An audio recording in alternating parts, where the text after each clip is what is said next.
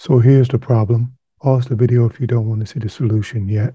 We have a line passing through the origin, which is 0, comma 0. We're going to use the equation y equals mx plus b, but since it goes through the origin, the y-intercept b is 0. And so with our equation of y equals 1/7 x, we have to look through these answers and see which ones work. It may take a second, but you'll realize that the only one that works is D by plugging in the values.